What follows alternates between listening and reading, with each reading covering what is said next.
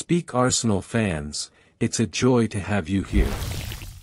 This is out now and I already brought it first-hand to you, and if you want to stay up to date with everything that happens on your team, subscribe right now to always stay updated about Arsenal. Did that?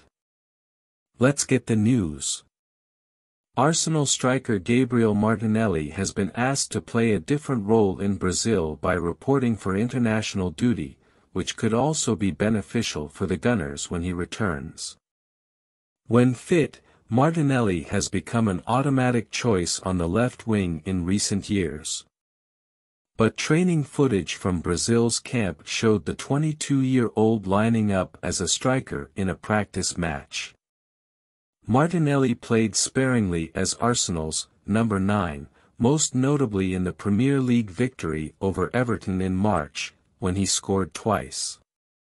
It was more something Unai Emery asked him to do in the player's early days at the club when he was just 18, but there was clear potential when he scored 3 times in Europa League victories over Standard Liège and Vitória and 4 in just 2 Carabao Cup games against Nottingham Forest and Liverpool.